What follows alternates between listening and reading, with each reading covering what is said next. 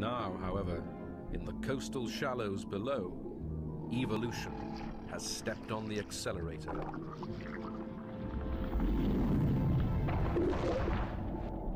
Predators have taken their first bite. This is Anomalocaris, Earth's first super predator. This 2-meter-long monster owes his success to a monumental evolutionary landmark. Eyes. They may look bizarre, but they're not unique. Many predators in the Cambrian seas have also evolved eyes. And so have their prey. The consequences have been explosive. Being able to see and react to enemies has triggered an arms race between hunter and hunted. This battle continues today and is a major force behind the variety of life.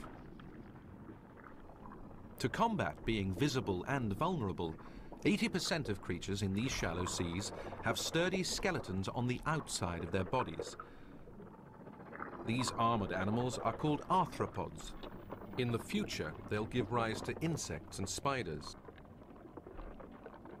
But in these crowded waters, there's competition everywhere, and even the mighty Anomalocaris' defenses are constantly put to the test.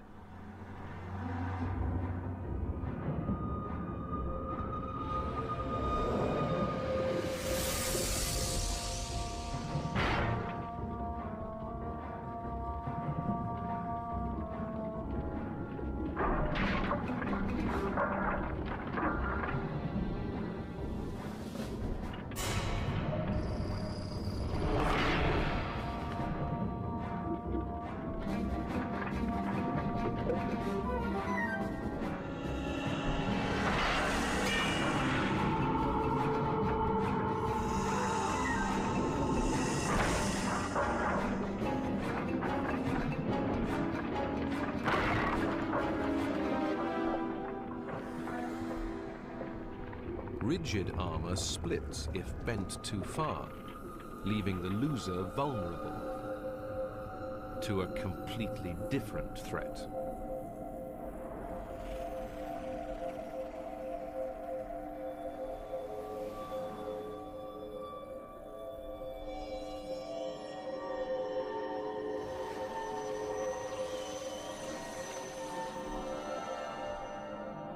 This is Hycoichthyes.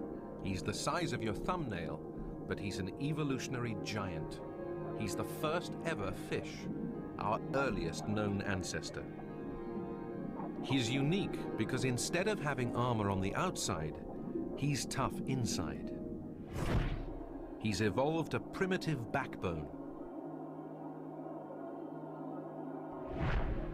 He's the very first vertebrate, forerunner of all future backboned animals, from the dinosaur to the elephant to us.